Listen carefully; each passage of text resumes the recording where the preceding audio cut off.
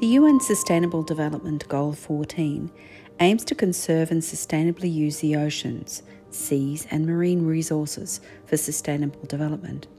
So how are we doing? Well, many marine species, habitats and ecosystems have suffered catastrophic declines, and climate change further undermines ocean productivity and biodiversity. Did you know that a substantial fraction of the coastal ocean suffers from pollution, eutrophication and oxygen depletion? Our oceans are stressed by warming, and many marine species are threatened with extinction. I'm Tracey Rogers, and I'm a Professor of Ecology. I'm at UNSW in the School of Biological, Earth and Environmental Sciences.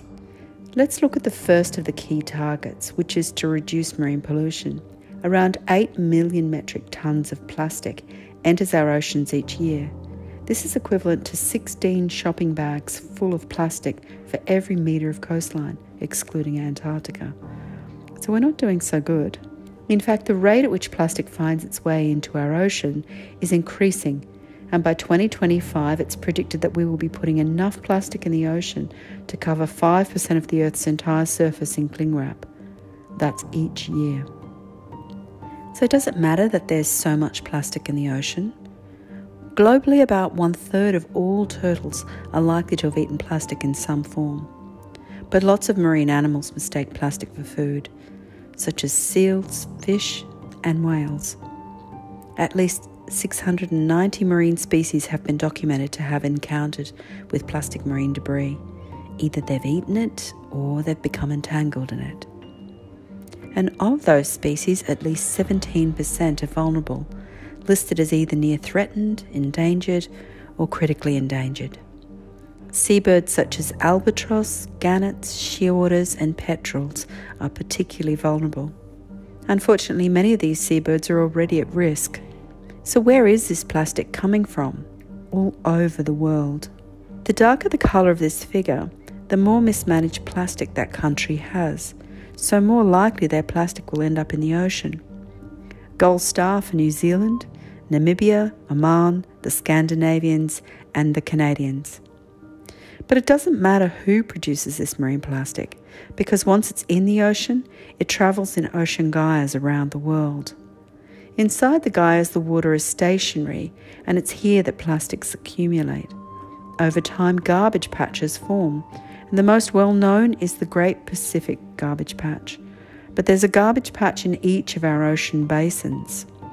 What can we do about it? Well, how about your weekly shop? The container your apples come in, or the plastic bag that you put them in. These are single-use plastics. So how do I get out of the shop without using any of these single-use plastics? Well, for a start, those plastic bags. 1 trillion single-use plastic bags were made globally in 2019. Replacing them with reusable bags is an easy start, and one we're all embracing anyway. Lots of countries have banned plastic bags already. Rwanda did this back in 2008. Bottled water. In Australia, we use 118,000 tonnes of single-use water bottles every year, and that's just Australia. By the way, our tap water is fine, often better tasting than the stuff you buy in a bottle, unless you live in Adelaide, or if you're buying that lovely Norwegian water, but you get my meaning. So replacing bottled water with your own reusable bottle, and if councils provide water taps around town, this easily eliminates another 200,000 tonnes of plastic every year. All we need is a couple of public taps. But managing our waste is also important. Did you know that only about 40% of those plastic bottles are recycled? The rest go to landfill or to our waterways. A discarded water bottle will take at least 1,000 years to biodegrade. But that doesn't mean it's gone, just that it's broken down into thousands, even millions of tiny pieces, into microplastics that can make their way into our food and water. A second key target is to reduce ocean acidification. So what is ocean acidification? As our activities have pushed more carbon dioxide into the atmosphere, lucky for us, a great deal of this extra carbon dioxide has dissolved into seawater. The oceans have been like a giant sponge, absorbing up to 30, even 40% of our extra carbon emissions. But what happens when this extra carbon dioxide dissolves into seawater? Well, the carbon dioxide and water molecules reconfigure, and they make carbonic acid. But many marine creatures use calcium carbonate to make their shells and skeletons. In more acidic oceans, they can't do this. They can't make those shells properly. Now, from blue whales to plankton, the oceanic food web is complex. And although plankton are tiny, they are vital for many of the species higher up on the food chain. If these tiny plants and animals at the base of the food chain can't make their shells, this will have a flow-on effect that will change the very composition of our oceans. Another of the key targets is to fish sustainably.